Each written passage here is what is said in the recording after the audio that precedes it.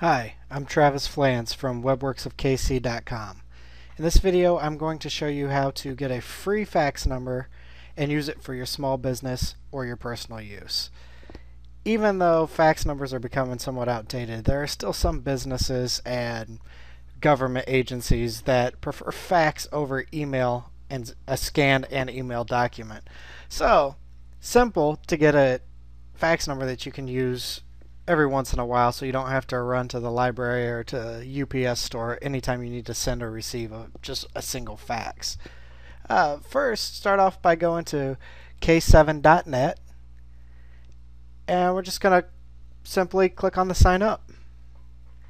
Now, k7.net is based out of Washington, so your fax number will be a Washington number, but that really shouldn't be an issue because you don't plan on using it that often, and you just want it around for instances where you must use a fax. So, simple to sign up. Just enter your email address. Choose a 4-digit security number or PIN number. Now, on how would you like to receive your messages, I don't plan on using the K7 website, so I will only have the fax emailed to me. And we're not using the voicemail system, so it doesn't really matter what you choose in the second section. And on the account setup, we're going to use fax only, and we want a regular nationwide plan because we're not only going to receive faxes from within the state of Washington. Enter the security code. Now your new account has been created with your phone number, and you'll be sent an email with instructions. Now there's something to keep note about here on k7.net, that you must send yourself a fax within 72 hours to keep your number active. As well, you must make sure to receive a fax every 30 days. So you may have to remember to send yourself a test fax every once in a while if you plan to keep this number permanently. Now that it's set up, just go over to your email address.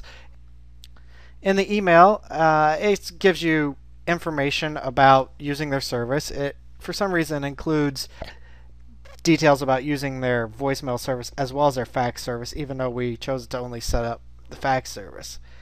Now your own personal fax number has been set up, and you can give out this number to anybody you like to send you a fax, but make sure that you send yourself a test fax within 72 hours of creation so that the number stays active.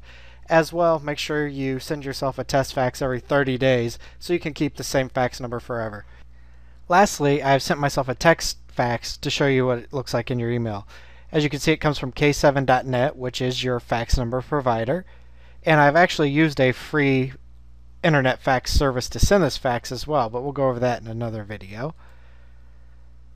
As you open the email, it'll be attached as a TIFF file, which is a tagged image file format.